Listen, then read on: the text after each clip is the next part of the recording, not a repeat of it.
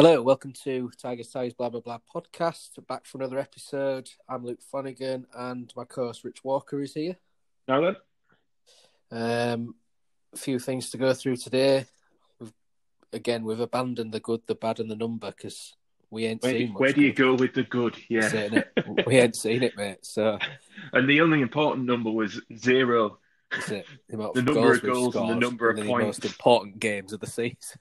Yeah. So there you go. There's that number, 0. Both of those.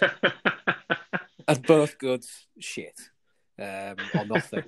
So that's a good start, and then we'll just get into the bad. Although we're trying to, a few things we'll discuss today. If we could just touch on the lack of a good thing, it is hard at the moment to be a Hull City fan, isn't it? It's really difficult, and we don't want this to be something where people are tuning in and it's like, oh God, more misery, because it's bad enough. Like if you're engaged with City in any way on social media, you're in a fans forum on Facebook for some reason. Maybe you like the nice artwork they put together, but that's all. Or you're on Twitter, you're engaged with the hashtag. It's miserable. It's miserable reading at the minute, and it's not fun. So we don't want to be like, right, let's get tucked straight into the negative and we'll smash the players. No, we are going to look at the game as a more rounded thing, which is why we don't do it straight after the game, because I think there's a very, very high chance that we would be completely depressed. If we recorded it an hour after the game, we'd still be angry. Yeah, your emotions would still be running high. So we don't want to be getting stuck into people, but at the moment that's where we are, isn't it? That's what we've got to talk about is how bad we are. So we're going to talk about the Luton game and issues around that. And then maybe just kind of have a brief mention of the Cardiff game, which seems a little bit of a foregone conclusion and a bit pointless now, really. But we still got to play it. Yeah, I mean, what is it, like a 45 to 1 chance of it turning apparently out? Yeah, I mean, I looked at doing it on the betting slip and it came out at 100 and something, but you actually need double chance because sometimes we don't need one team to win. They could draw or lose. Do you know what I mean? So yeah. The eventualities, are a little bit skewed the other way. So that's what Phil Buckingham had said. It was around 45 to 1. Well, all the results going our way and City winning. No, now look, it'll be all the results go our way and we still fucking lose. It's probably still worth putting that bet on and just leaving City out. Oh God, that would be so 2020. It would be, wouldn't it? So City, so 2020. Yeah. Everything goes our way and we still can't do the one job that we had. Just before we get tucked into the episode, a couple of thank yous. Sponsors, Hull City Ladies, Danny Johnson. So obviously we'll get to see them hopefully soon when we're going to get the season. I know the lower leagues of the men's leagues have been announced today. So Hull City Ladies will be not far behind, I would have thought. Fingers crossed. I know they're talking about getting grassroots football back. It's August the 2nd. They can start friendlies. So. Yeah. So obviously we're all keen for that to happen. I mean, a lot can happen over a short space of time in the current circumstances, but fingers crossed everything remains on track. Yep, indeed. And then obviously the other one's Fan Hub Football, our partners. That's an app that should be launched in the next couple of months, which recognises and rewards fans for putting their football club first. The hashtag is fans first, and there's a link in our bio to them, so just have a look at that. It's free to sign up, and basically it'll be an app that offers fans rewards the more games they go to, basically when it's launched. So that's a good initiative to get behind. We'll be back in a second with the start of the episode. Don't go anywhere.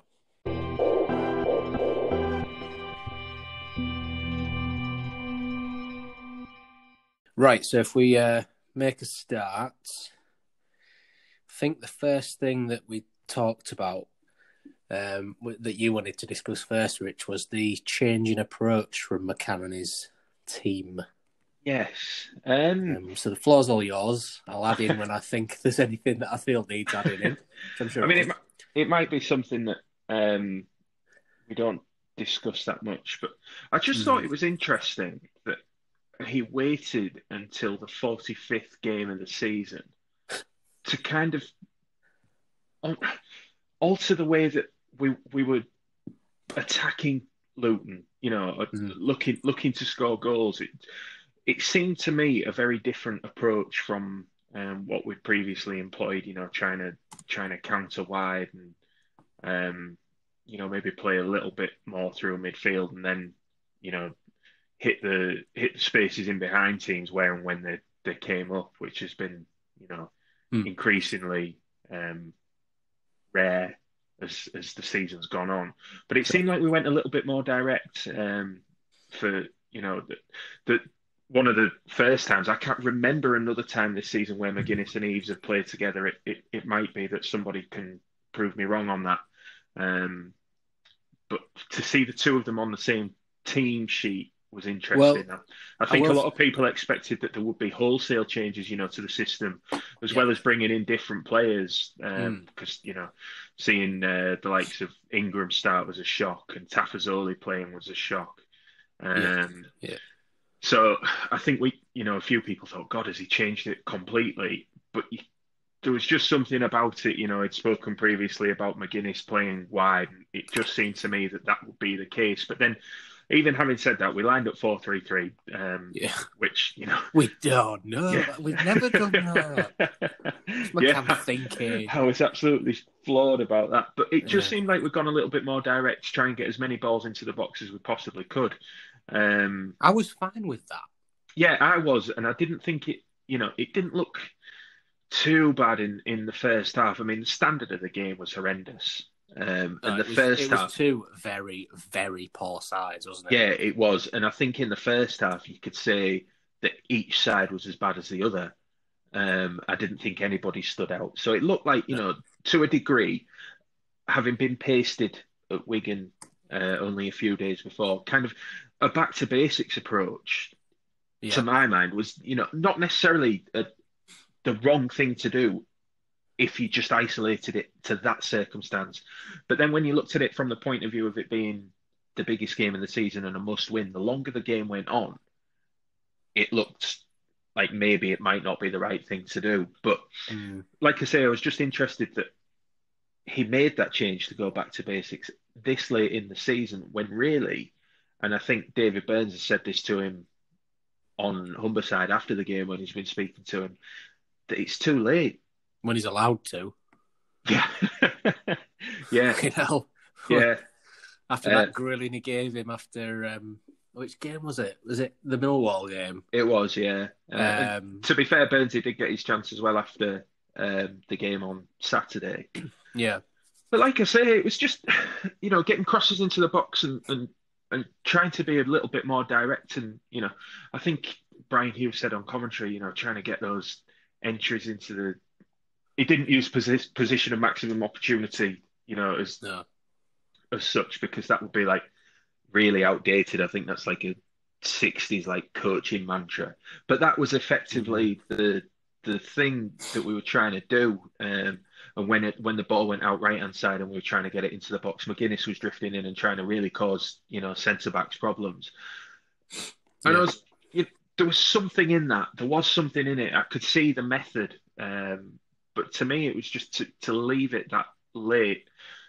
All right, it was a dog, like an absolute dog of a game. So maybe it wasn't the right approach. But to change it and maybe go back to basics, be horrible to play against, there was something in that. Did he pick his time right? I'm not sure. No. I mean, like you say, when you're surprised to get Eves and McGuinness together, I thought he'd put them two up top when I saw this, when I looked at the team. But then when you looked at it again, you were like, well, he's probably going to play one of them out wide, isn't he? And that's exactly what he did. There were a few things about it that didn't quite add up to a 4-4-2. There wasn't enough players to justify that. There were three midfielders. Yeah, unless he was going to play...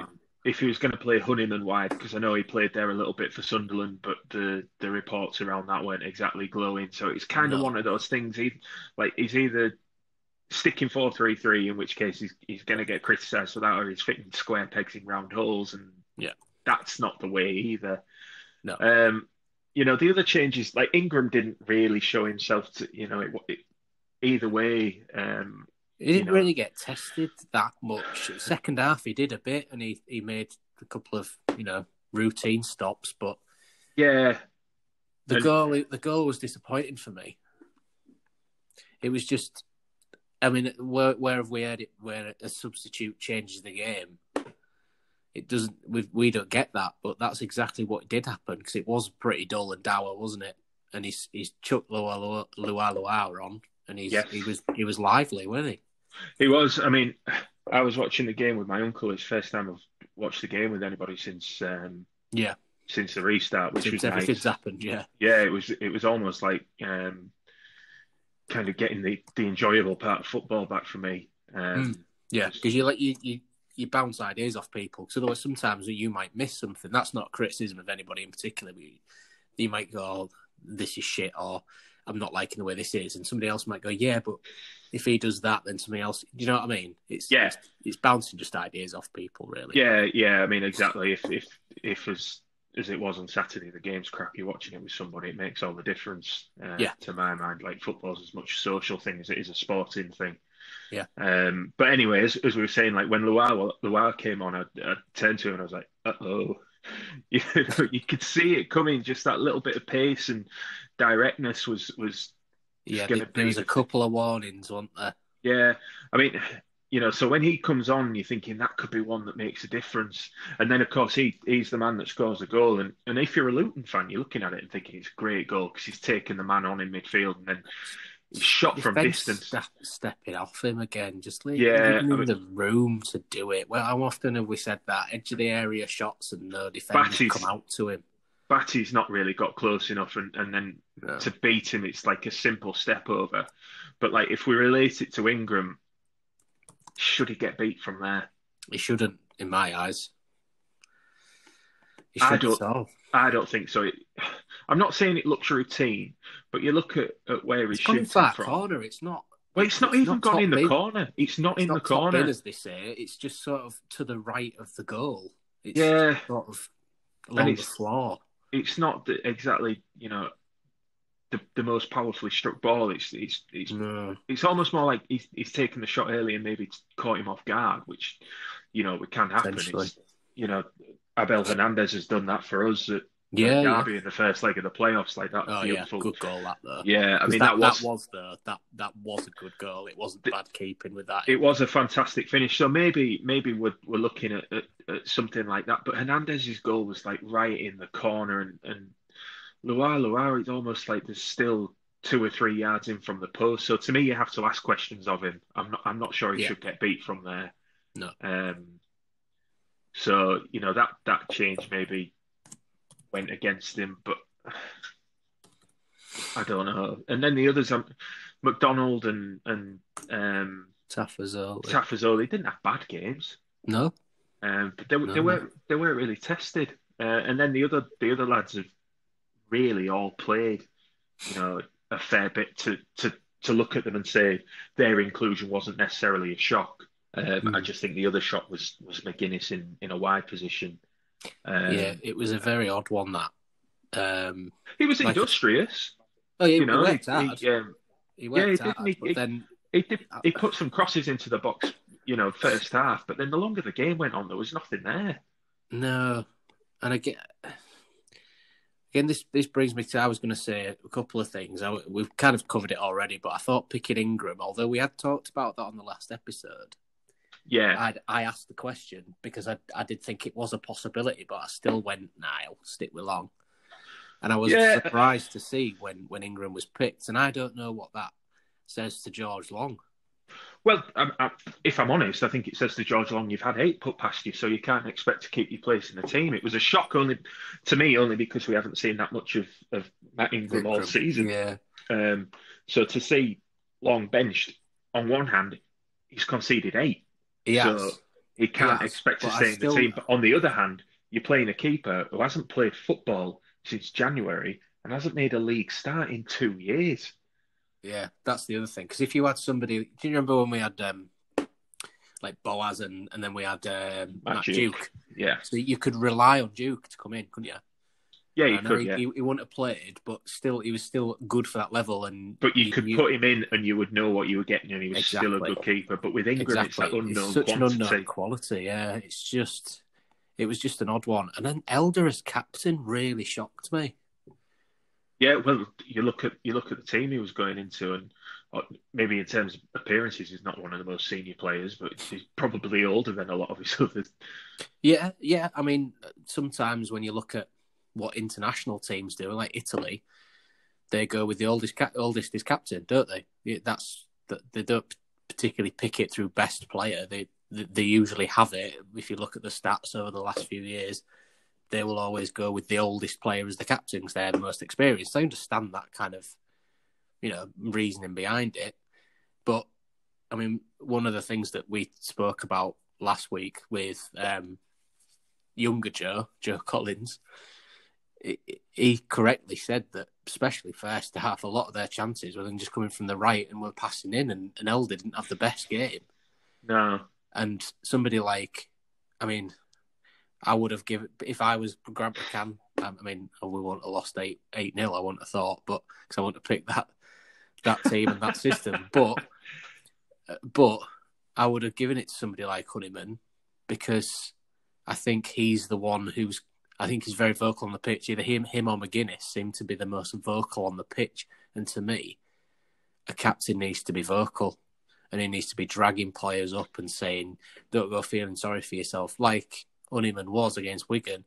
Yeah. He had a 4 out of 10 game. Like we said, he wasn't great. He wasn't good at all, but at least he didn't, give up. He was still running himself into the ground and he was still trying to encourage others to not let their heads drop, basically.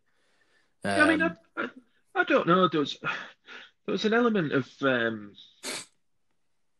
Elder's game that I liked. I thought first half he looked all right.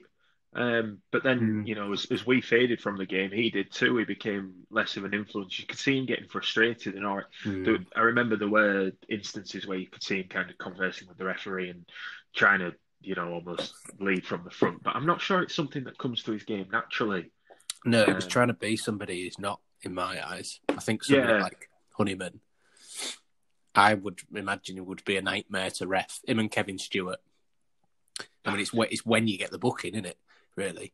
Yeah, but again, even Kevin Stewart, I'm not sure he's a natural leader. No. But I mean, to try and referee, and when you get the players in your ear, is what I'm talking about. Oh, okay. Those particular styles of players, sometimes they lend themselves to be captain, sometimes they don't. I wouldn't argue that Kevin Stewart has done anything or is the kind of player that should be captain, but I think Honeyman would be a similar one because sometimes it just feels like the amount of the lack of voices that you can hear on the feed is quite startling.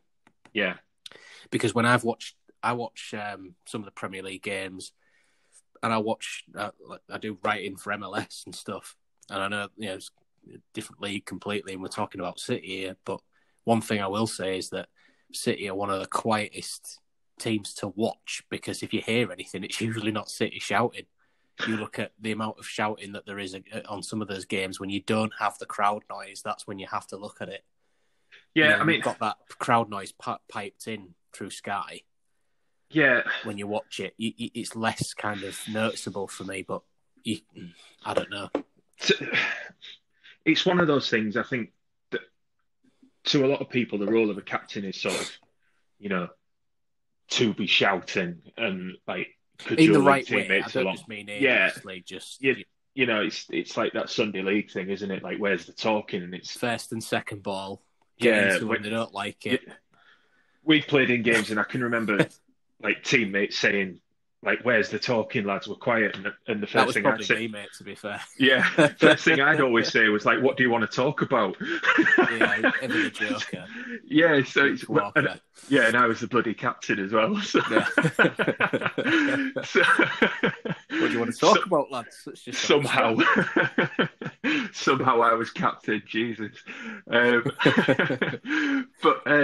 It's one of those things like you don't just want to be like somebody who's screaming till he's red in the face, but then at the same time you don't want somebody who's going to go quiet a little bit or not be able to have an influence on the game. And that's maybe why I'd have looked at Honeyman and said him, because in the last couple of games, he's been one of the ones that hasn't gone missing. All right, he's not been great with it. He's still not, but his head's not gone down. Exactly. He's still going looking for the ball, which is bravery in its own way. It's not just about thundering into challenges or, being a vociferous leader. It's like, if you can be seen to be somebody that's still trying to do your job, then maybe that puts you in as a leadership candidate. But the thing is, with the side that he picked and the options that were available to us, there's a paucity of leaders in our team. So when you look at the leaders that we've had in the previous seasons, and that's been a criticism that it's been a criticism you could make of City all season, is that we lack leaders and characters and experience, and it's one of the reasons we find ourselves in the position that we're in, because we just don't have that depth of character or experience to be able to say that you can hang your hat on him, or a last worrying stat to finish this section off, mate. Linked to you said about lack of leaders means that's kind of why we're in the position we're in, and why 2020 has been so awful. We have contracts for. No. I wasn't going to talk about the contracts one. I did see that sort of stuff, but it was something that I'd researched myself for another thing. And when I researched it, it was last week, so it'll be lower now. But I would estimate now, factoring the other games that we've had. Since 2020, the start of 2020, we obviously won 1-0 at Sheff Wednesday on the first day of that year, because it was the away game. Grant McCann now has a less than 5% win rate this year. Well, yeah. 1 win in 19. Yeah, I mean, biggest game of the season, wasn't it? And it's come down to it. We rolled over that, didn't it? Because Millwall, biggest game of the season. Wigan, biggest game of the season. Exactly. I mean, I think I said that in an earlier episode where, we needed to pick up points, but we were running out of road. And we've had that kind of feel all throughout 2020, like even when things were going against us, and we got walloped at home to Brentford. And I can remember Burnsy asking McCann, saying, like, I think you're in a relegation fight now. And him saying, no, I don't think that's the case. And I think we're a promotion team. We've had that feel all throughout the year where we've not quite got to grips with it. And we keep thinking, well, it'll be okay because we've got X amount of games left. And we've got down now to one game and it's not going to be okay.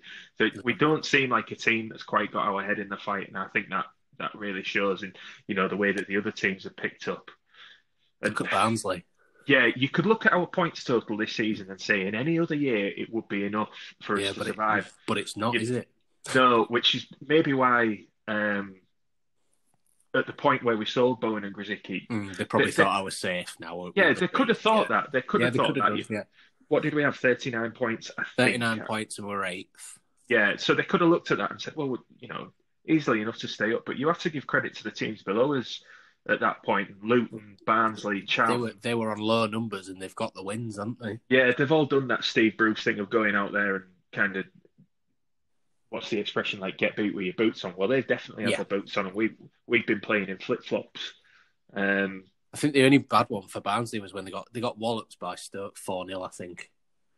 Yeah, but they've responded to it. Then, like I said, then they only just lose to Leeds. They beat Forest, who were chasing promotion.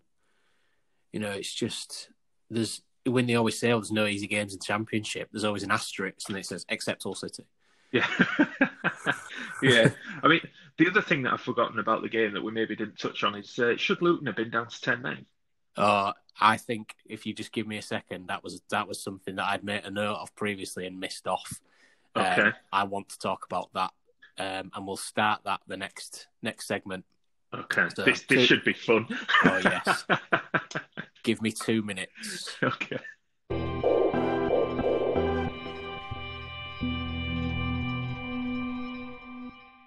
Right. I've looked forward to this, actually.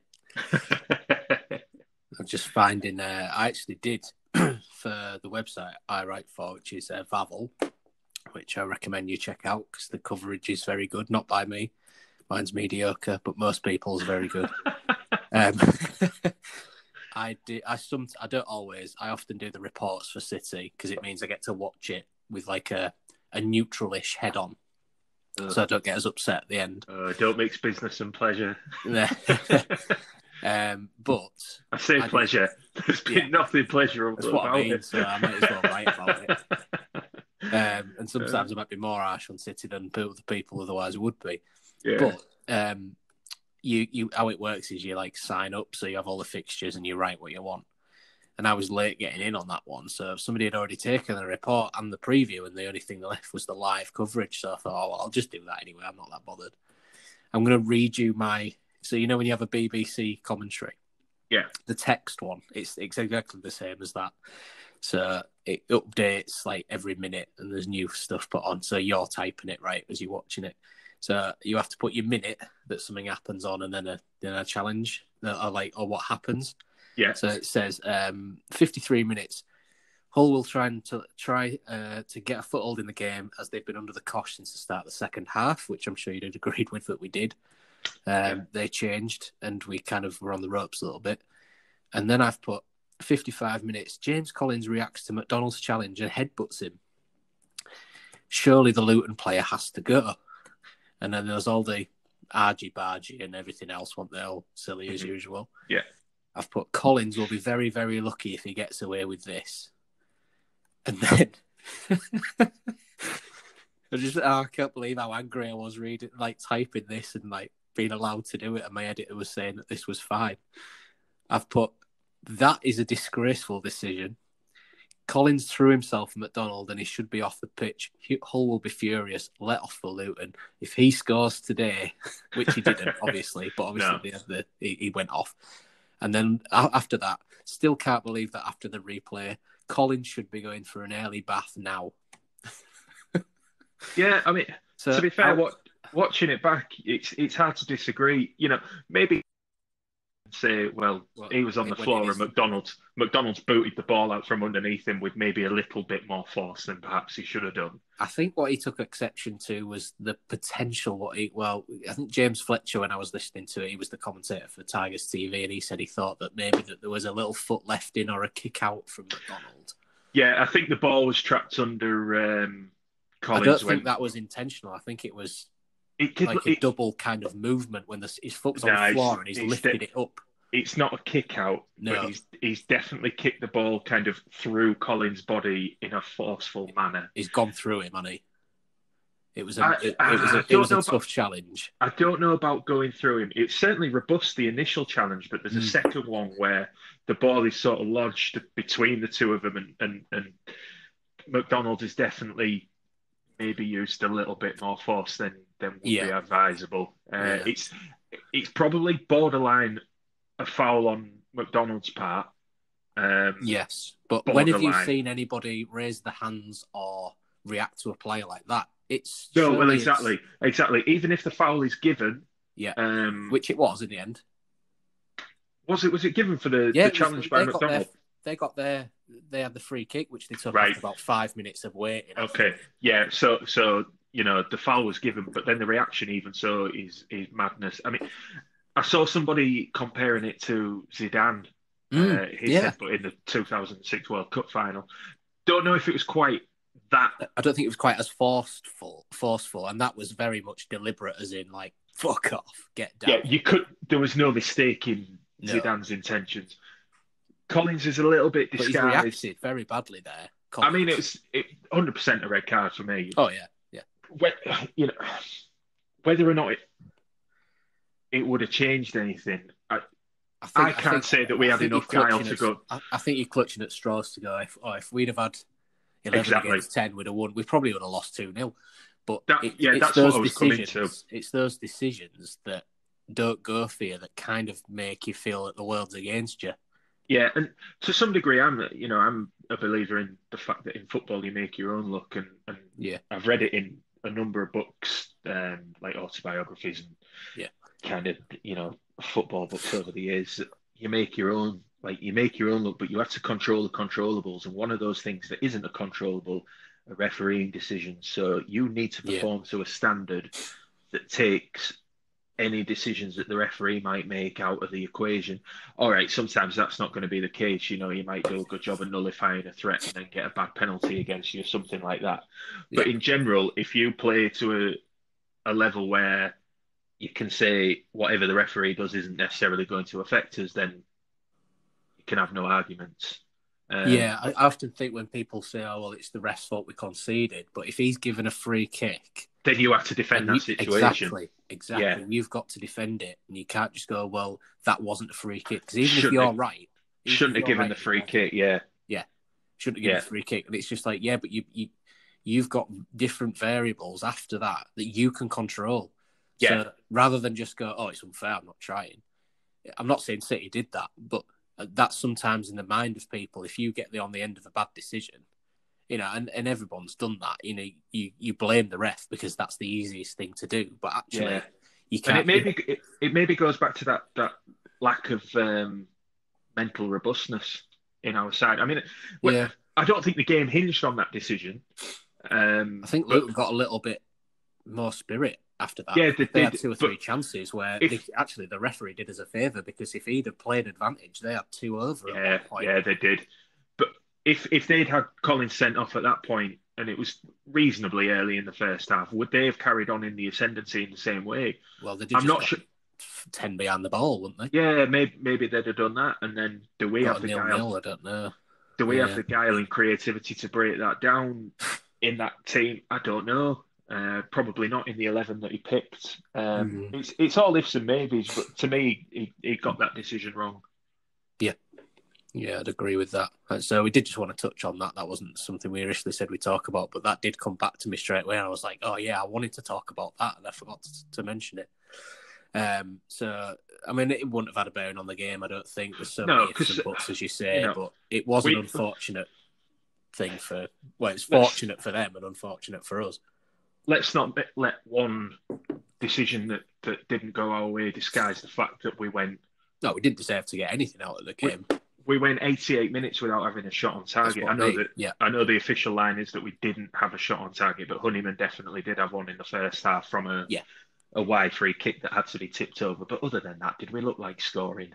No, not really. No, not really. Luton deservedly won the game. You know, the chances that they were making in that second half and the balls that they were putting into the box, they just played with far, far more intent than us.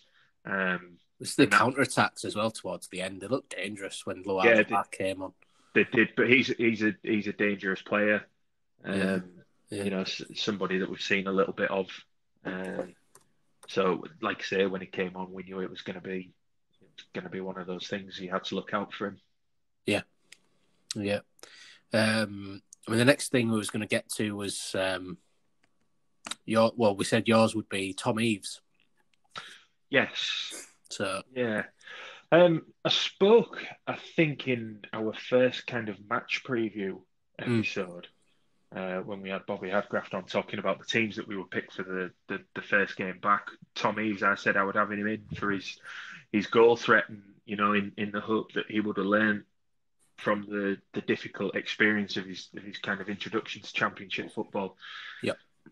Don't think he's done that. I don't think he's learned. I'd agree with that. He's one of those players, in spite of myself, when he came in, I can remember looking at the goals that he was scoring for Gillingham, and you know, granted it's a standard below where we're playing now. It'll be our standard next year, mate. Yeah, well, there might be a chance of redemption for the guy.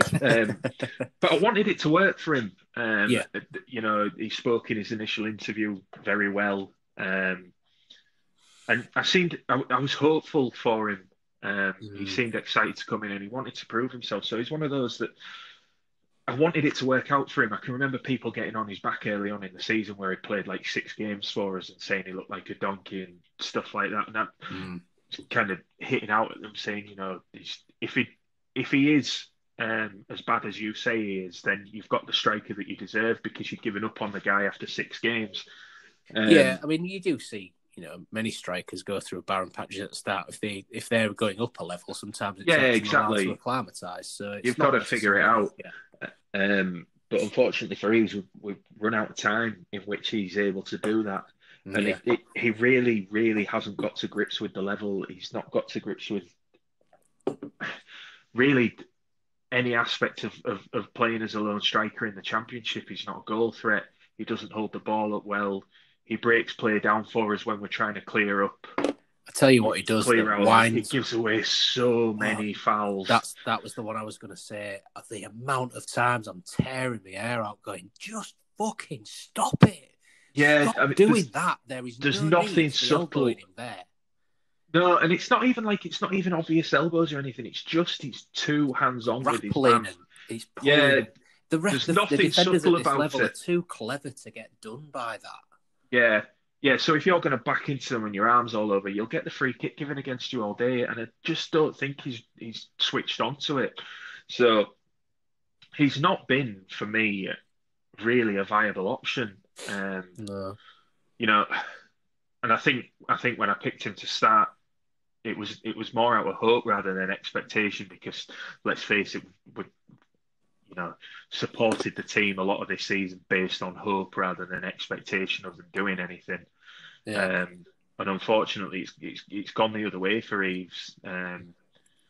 Whether he'll be able to establish himself with us in League One, I don't know. He's played that standard before and he knows it and he's done well there. He's obviously excelled, otherwise he wouldn't have got to move up the divisions. But in the Championship, he's just struggled so badly. And you can see him almost bereft of confidence and ideas. He doesn't know what to do to get himself into games. It's like everything he tries. I still think that if he does, I mean, I spoke to a Gillingham fan that I've kind of got the acquaintance of by doing the writing that I do, called Lewis Browning. So he writes for the same site, and we chatted about Tom Eaves, and he said it depends on the day, because if you've got a referee that's going to let the game go, particularly in League One, because he's talking about watching him for Gillingham, then he's. I mean, I compared him. I don't know if anyone else has used this ever, but I haven't seen it. This is just what came to mind. It's like if you ordered Andy Carroll off Wish. Because he's got the man bun, he's got the long hair and stuff, and he's physical. And I mean, you all seen like the goals that remember Andy Carroll in the 2012 Euros when he thundered that header, against Sweden. Yeah, you think, and there's a goal Eve scored for us against Sheff Wednesday at home that was kind of similar in some brilliant respects. header. It's one of my goals of the season. That that it was a great goal. And you think, well, why isn't he doing that more often? And he said that it very much depends on how lenient the referee is with his physicality, because he's always going to be a physical player. And I just think he's not got the nous to go, right, he's blown for that. It's the 3rd minute. If I do that again, he's probably going to blow. But in fairness to Eves, it isn't something that's just limited to him. The amount of times our centre-backs, when they go up from a Honeyman free kick, and we get the whistle goes almost straight away for pulling, and it's like, what are you doing? I know you might be keen to get the ball, but you've got to stop doing that, because how many times has that happened over the last 5 or 6 games that we're trying to pump the ball into the box and use the physical presence that a lot of the time we have? It's Burke or it's Device, or then it's like it's Taffazoli or whoever it is who's playing always gives the free kick away, and teams are just smarter than us. It's that being almost too eager to get to it, that edginess, because we're playing without, or we're playing with anxiety. Yeah. So that's maybe where that comes from. But then you learn from it. Desperation of it, I don't know. I just don't think Tom Eaves has got it. Not in terms of ability, but I think that's at Championship. People have probably drawn their own conclusions about it, and it would be hard for me to argue with them with what we've seen. But when I say I don't think he's got it, I don't think he hasn't come to terms with what is required of him with his skill set. Yeah, he doesn't know how to make the best of his own talent, does he? No. I think there would have been cause to maybe put somebody like Keane Lewis Potter up top with him and see how he does with a striking partner. But McCann just does not seem to want to budge with that.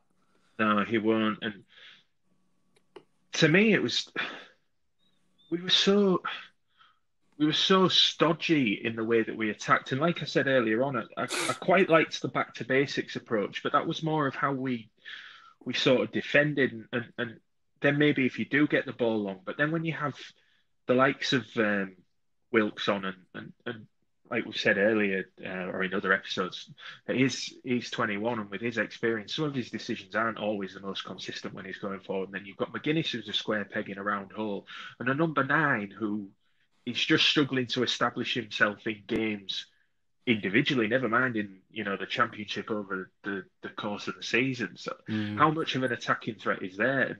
And to say that, I've been hesitant to recommend that he should put Keane Lewis Potter in. Now's the time, Yeah, well, I mean, that moves me on to my point, because I was gutted for Lewis Potter, because when he came on against Wigan, he was one of the players, along with Honeyman, I would argue, that really gave his all in a hopelessly lost cause.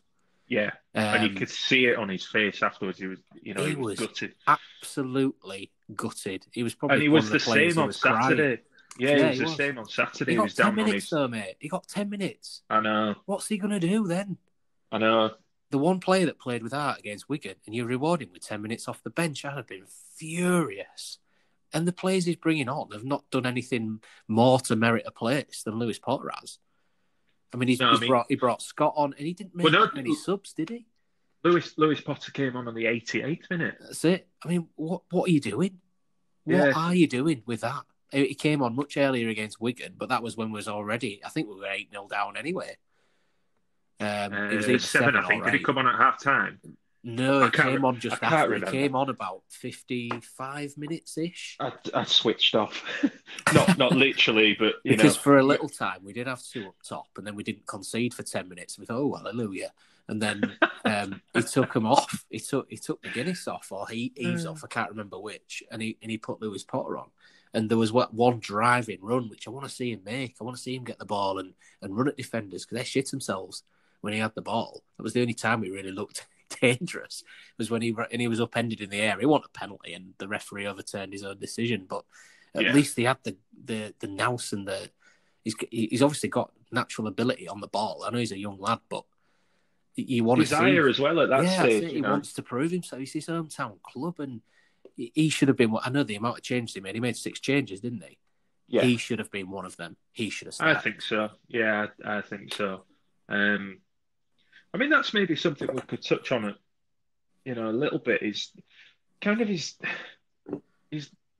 like lack of willingness to kind of shake things up in an attacking sense, full stop.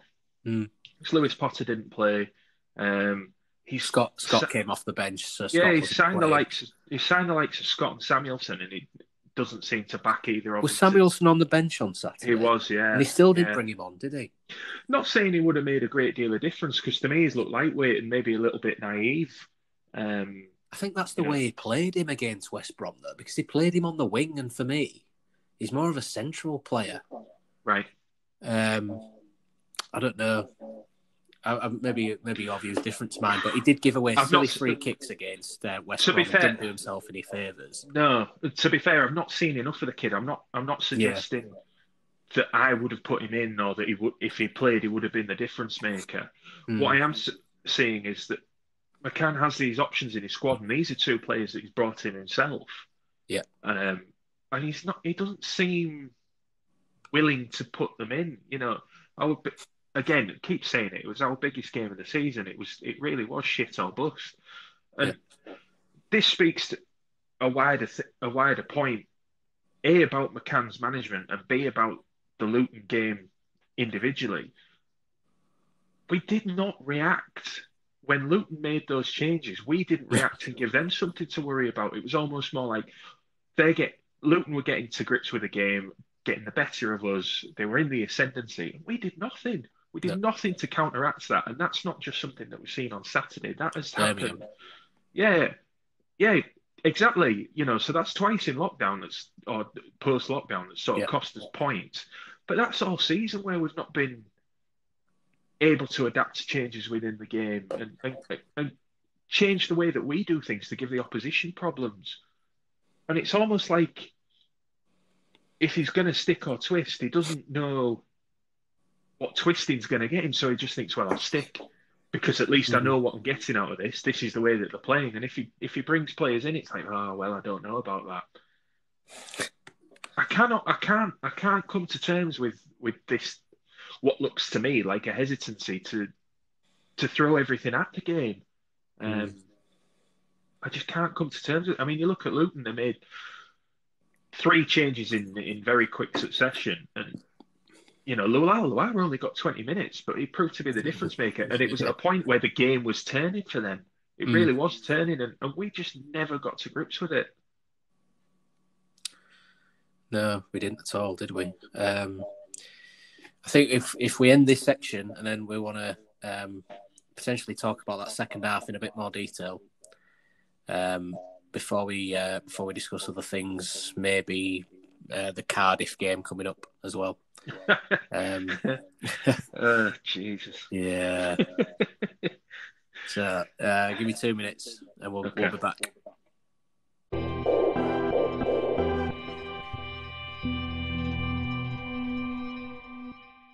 Right. So last couple of things. We kind of touched on it already, but that thing of not pushing the issue again in the second half, not making the right changes. One thing I was going to ask you about is it indicative of McCann being out of his depth, or are his coaching team as inept as him? Don't know. That's difficult for me to say regarding his coaching team, at least. Because the only reason I ask, and I know it's not, but surely you listen to your assistants or other coaches that you've got. You listen to your team. Ultimately, you're the manager. So if you're Grant McCann, you make the final decision, or you would hope that is the case, and it's not Ihab picking a team for you. But if there is something that's why you have an assistant, surely, to get a different voice, maybe a different approach with the players, Or different voice at press conferences, maybe. That's it. Well, yeah, asking why somebody else is not interviewing you. Go and crack some jokes, Cliff. Yeah. What was it Joe Appleyard said last week? In his shorts in -10. Yeah. But that's just one of the things I wanted to kind of touch on with it, because surely at some point he's got to go, Gaffer, it's the same old thing again. We're getting overrun at the start of the second half. I wonder what's going on. And surely they can see it. They sit high enough up in the stands that they can have a look. I mean, I'll have some of his team further up where they can go, right, well, I can see that they've switched that. Surely it's obvious. Surely. Well, to everyone watching it was, at least on the stream. Obviously, we can't speak to what's being discussed between the coaching staff. What I would be interested in knowing is what the thought processes were around why they didn't change it. When it seemed so obvious, we were labouring to create anything.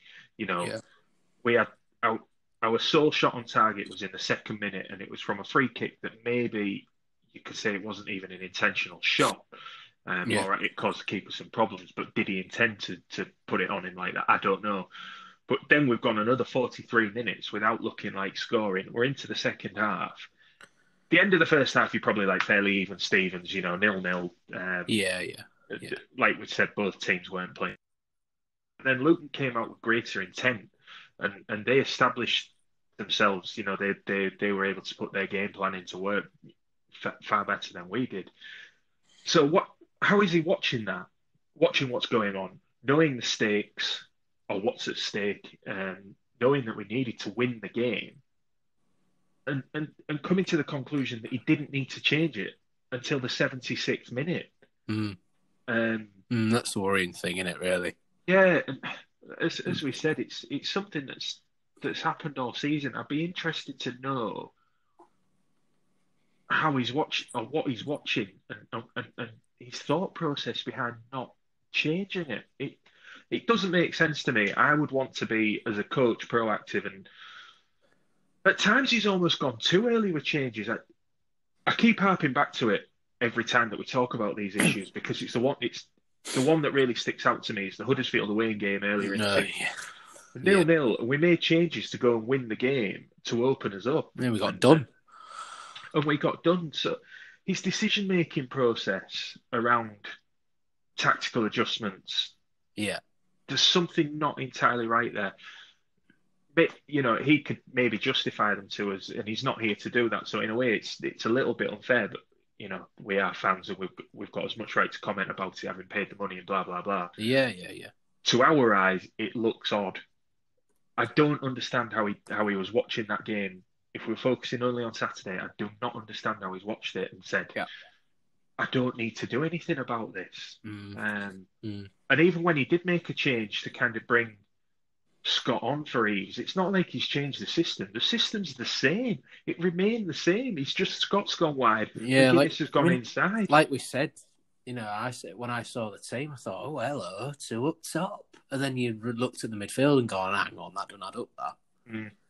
And that's just baffling because it's almost like he's trolling you. Just to try and go, hey, look, we're going to put two strikers on the pitch. Oh, we're going to play one of them out of position. No, don't worry, lads, we're still shit. it just baffled because at first I thought, oh, well, fair play, he's listened. Maybe that's what he's been doing in hiding. When he sent Cliffburn for the presser, and maybe he was rewatching games that he should have been doing. Like the fans do, and go, well, maybe he's been doing some of his own video analysis. Maybe he realises that we might as well have a shot at two up top, and then he didn't do that at all. Just bizarre stuff. Really is odd. Extremely frustrating to watch as well. The longer it went on and the more obvious it became that we weren't going to do anything to force the issue. And you could see the goal coming for them. It was coming way before, wasn't it? Yeah. As soon as they made that change, I thought he's dangerous, him. But they there had was one two of them effort, who came on. they dragged wide of the post, didn't they? There was Heinemann on the right-hand side just before, it was him. He'd come on and he'd cut inside, and then that was a decent effort, to be fair. Oh, Hilton, sorry. Hilton, sorry, that's it. Hilton, but the lad who came on I think he came on at the same time as Luar, actually. Yeah, he did. And then they brought Moncur on shortly afterwards. They both looked really dangerous, and then he's obviously had the shot, and it's gone in. Was it 84 minutes, I think, wasn't it? And it was just I hate to be proved wrong sometimes, because I said to you last episode, I think we'll lose 1-0, and that's what happened. I didn't put money on it. Should have done. But you could just see it, couldn't you? The last few games, we've just not scored. We didn't score against Millwall. We didn't score against Wigan. We didn't score against Luton. All games that, maybe Millwall aside, I mean, they can't get the playoffs now, but they played a very unconventional way that in the end we matched up, but still got outcoached with, didn't we? Because then he went match for match, and they were like, well, we're 1-0 up, mate. Fine. Don't need to score. And then what he should have done was neutralise us all you like. Yeah, neutralise us, but we're already ahead. So what does it get you? Yeah, absolutely. So that was just one of the other things I wanted to kind of tie in with the second half. I'd love to have it's not going to happen. No, I'd love to speak to Grant McCann about what he's looking at in games. I would love to hear his reasoning behind the decisions he makes. I wouldn't shout at him. I wouldn't have a go at him. I wouldn't call him all names in the sun, because I don't think that's helpful particularly. No. I mean, obviously, he's not going to come on a podcast and explain himself to the likes of us, because he doesn't need to. But no, he didn't need to do that. As a fan and somebody who's interested in football, I'd love to chat football with him, mate. Yeah, I'd love to go, right, why is it you prefer 4-3-3? What is it about that system that endears you to it? That would be my first question. Not even that, because, I mean, I won't get into, as we said before, my Pep Guardiola kind of tactics fetish, where you get your two. Yeah, you're a proper Barca boy, aren't you? Yeah, to stretch the pitch as wide as you possibly can and give the space to the lads inside to, open the pitch up, and you drag your fullbacks out to deal with the opposition's fullbacks out to deal with your wide men, and you create pockets of space. Think, to be fair, we don't do that. We're not playing like that. Side than Barcelona of that era that you're talking about. No, exactly. So that's the very highest standard of that system. Because I mean, you look at what Pep's done at Man City. He plays exactly the same way. In terms of fundamentals, but he's not kind of turned that position into. He's kind of made it a little bit more high pressing than it ever was. They still did the high press though, Barca. Then if they lost the ball, they won it back straight away. Yeah, you saw for call at the ball. You got the odd result where it was Celtic winning 2-1 at their place when they had, I think it was 19% possession. Yeah, but they're complete freaks, aren't they? Yeah. And that's the thing. I mean, we've spoken about it before. Possession for the sake of it. Sometimes we've done that. Yeah. I think what was the game where he said that we had most of the ball? It was the Charlton game. Yeah, it was. So I know that one of the the principles of Pep Guardiola for having possession was that he always used to say that Barcelona were a horrible team without the ball. They couldn't defend, and they had like Mascherano playing as a centre back because of his ability with the ball. So his idea was, we'll have the ball, and then our opposition can't hurt us as long as we've got the ball. You defend with the ball. We don't do that. Can you imagine? Just one question for you. You know that rule now this season where the defenders can go inside the box and receive the ball? Can you imagine if Barca could have done that then? It'd have been 10% possession for teams, I think. But I liked watching that team, but I know. That's a ridiculous comparison to make. It's a massive extreme. No. But what you're trying to say is that if you've got a certain style of play, you do it because there's always going to be something to a system where you think, well, they can be got at there. Yeah, but then it's looking at the tweaks of, well, how do we counter it? So you don't seem to be able to do that. No. So what I would be interested in is why 4-3-3 feels works for us. But more than that, more than being interested in the way that he sets us up, just to watch a game and take it at face value, like, okay, fair enough. That's how he wants to set us up. But then Saturday, we're 4-3-3. Luton are playing whatever they played. I'm not. Well, they play a diamond. They play 4-1-2-1-2. Really. Right. So what I would like to know is then they did switch that though. When Luton make those changes second half, what's he seeing that says I don't need to make a change here? Because to me, it's like he's crying out for it. Well, they went 4-4-2, didn't they? They made sure that the midfield was more compact, and that's where they won it. Yeah. So I would just love to know. That's the last time I'll say it. I'd like, it's not. I would like to immediately proves myself wrong. I would like to know why you're seeing it and just saying, I don't need to change it. Yeah. We'll never find out, but when you're watching it, it's so frustrating. It really is. Crying out for a change. It was. One of the other things I just wanted to kind of touch on and maybe just a little bit of chat. There was some coverage given at the end of the game because some City fans had took it upon themselves to have a protest where they'd purposely block the exits so someone would have to come and not negotiate with them, but they'd have to speak to somebody because their aim was they wanted to vent their anger at I think it's first and foremost it's the owners, isn't it? Mm-hmm. And obviously, I'm not against the intentions behind that. Were absolutely admirable, and I think it's always something that when we've had demonstrations before, we've got No to Hull Tigers badges and everything, haven't we? Yeah. We're not pro Alam because we don't want to go into a load of discussion about how long have you got? Yeah, exactly. but it's all been said before. Yeah, it's a massive echo chamber. Yeah. If you're listening to this, you probably don't like Alam and you support City unless you're giving this podcast a go because you heard about it from somebody else and it's not your team. Do you know what I mean? Mm. So we don't need to talk about that.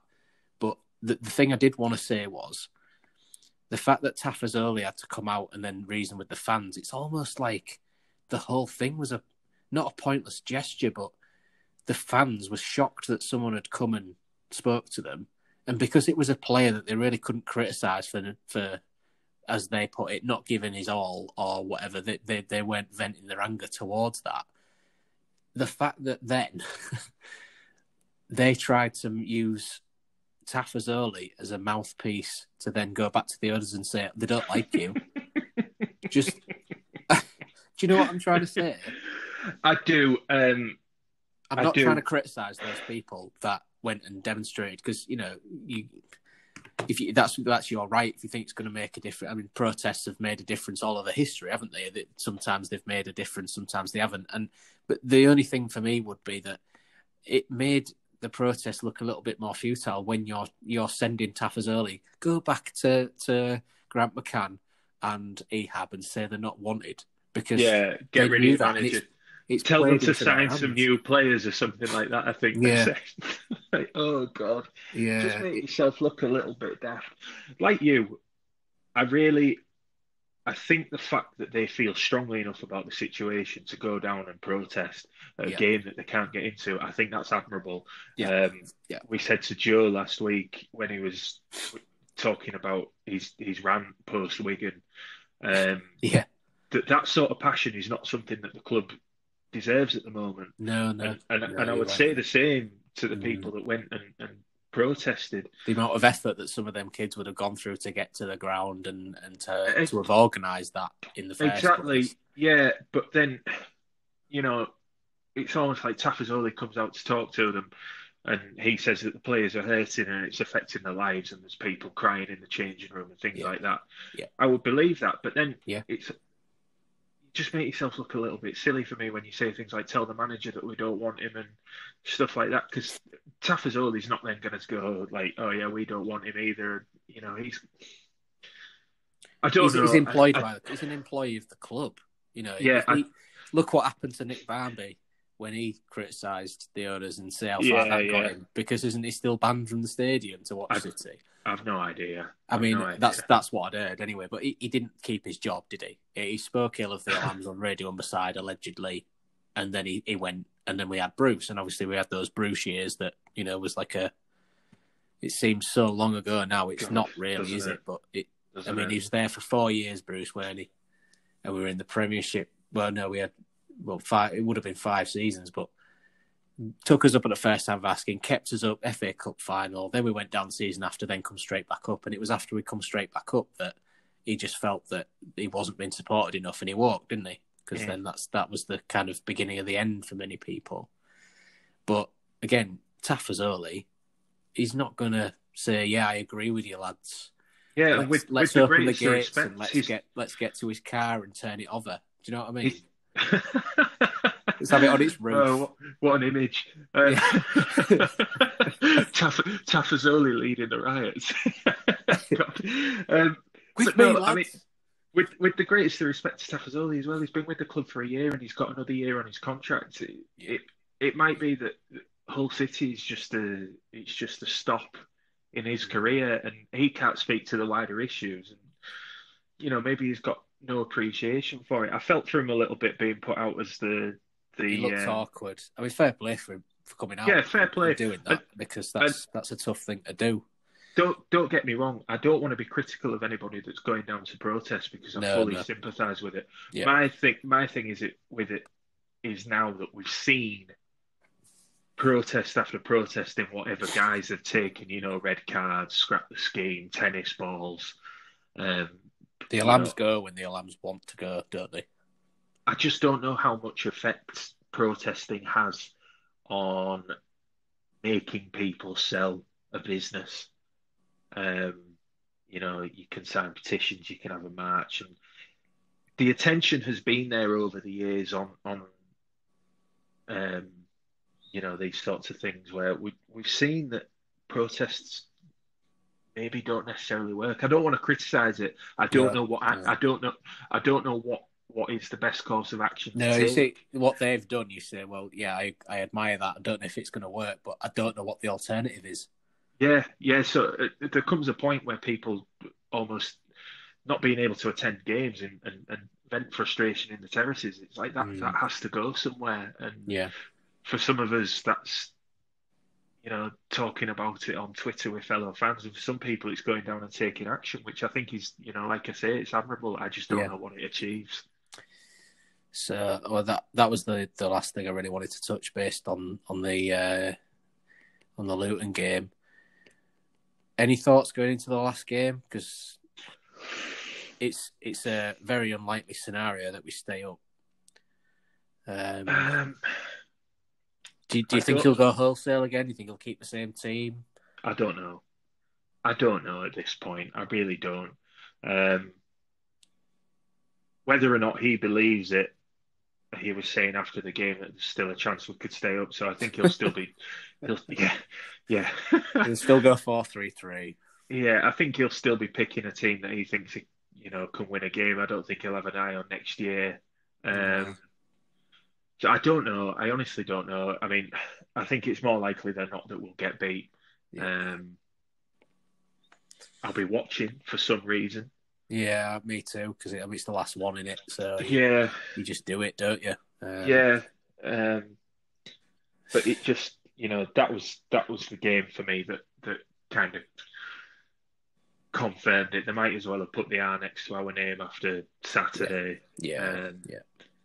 Especially So with Barnsley then winning the next day, and we went to bottom. yeah, yeah. And I know people keep talking about the possibility of Sheffield Wednesday having a points deduction after I honestly don't think that that's going to happen this season. No, Not for Sheff Wednesday anyway. I think, and I think whatever happens, it's likely that even if there is a point deduction for Sheffield Wednesday, it's not going to apply this year. No, we will go down, deservedly so. Yeah, we haven't deserved to stay up, and I think it's more likely that situation plays out in court. Yes, than it it's does. Going to be. I think it's going to be a messy summer. Yes, I think so. On that front, and then the other thing is, really, what good does staying up on an accounting technicality do us? I know it going down is probably more. It's definitely more harmful than staying up on an accounting technicality, but that's for me not the way that sport should be decided. And we all know it as Hull City fans. We've been rancid. We really have been since Christmas, or since New Year's Day. And the way that we are at the moment, from the way that we play on the pitch to everything up above that, we are not a championship club, and we do not deserve to be in this division. No, I mean, if you'd think that we deserve to stay up, I think people are killing themselves with optimism, really, and you're just misguided. In fairness, I mean, and that hurts to say that, doesn't it? Because we're City fans and we want the best for the club, but we have shown such a lack of fight and desire to stay in this division when all the other teams around us have been picking up points and we've just slid from 8th to 24th. We deserve everything we're getting, and it's not just this season. It's a lot of it's a lot of years of really, really poor decision making coming home to roost, and this is where we are. I was having a discussion with somebody on Twitter, Dave Weldrick, who I sit next to at KC. I have done since the stadium opened. That's how I know him.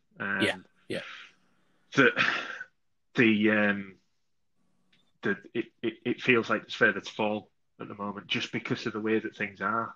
Yeah. Can't see change. I know Phil Buckingham said that we'll have a larger budget for League One, compared to other sides within League One. Whether that'll be spent, I don't know. When the league comes back, we don't know. I know they're talking about grassroots football, but what's the plan look like for League One? There's a lot of unknowns, but at the minute, it's just hard to feel anything but negativity about the way that things are going. And tomorrow night it's just going to underline that, isn't it? Because that's when the relegation will be confirmed, and that's where we cease to be a championship club. Yep. That's grim, isn't it? First time since 2005 when we played in the third tier of English football. And it's a very, very different.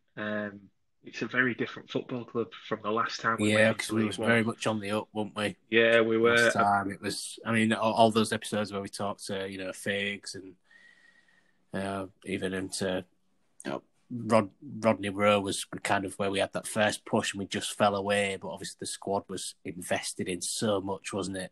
We finally got Taylor in. We got up.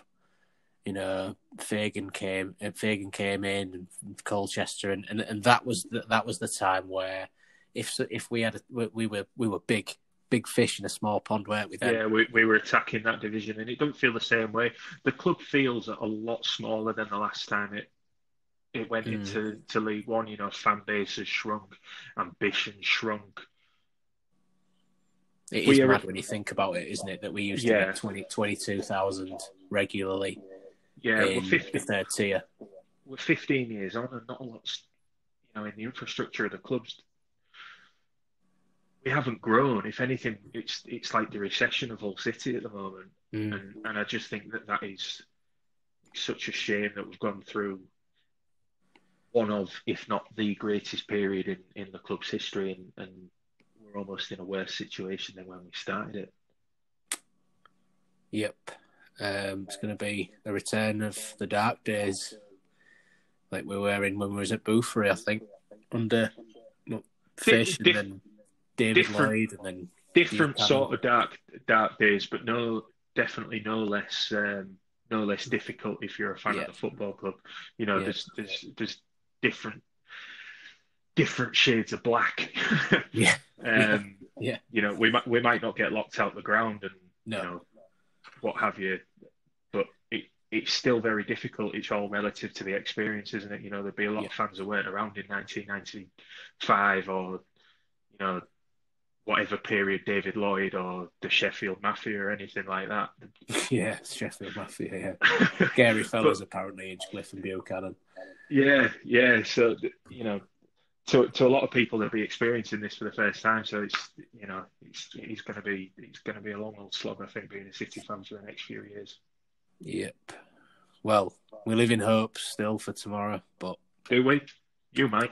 I was trying to be positive, but you've ruined that one. So I'm sure we'll be back after the game for maybe a roundup. And then it might be till the new season. It may be maybe a little time for a bit of a break. I'm not sure. We'll have to see how we feel. I think after the inevitable tomorrow. Little bit bruised at the moment. Yeah, but I'm sure we come back with a second season from League One. But I think we need to have once the Cardiff game is done and dusted. I think we need to have a bit of a reflect. So we'll be back for another episode, I think. And then we'll have to have a discussion as to where we go from there. But we probably have our last game as a Championship club coming up, don't we? So we'll have to see what those players are made of and if there's any fight. I'd rather go down fighting. You know, we haven't though, have we? No, I know we haven't. But if they're going to turn up and actually try and show that they actually have something about them. If we win and the results don't go our way, then fair enough. You can't really criticise that single performance, can you? It's a bigger picture as a whole, I think, because we've just not been good enough across the second half of the season. But yeah, it might be a tough watch tomorrow, or rather today when this is published. Yeah, I suspect it will be, but we'll watch anyway because we're masochists. Indeed, yes. So.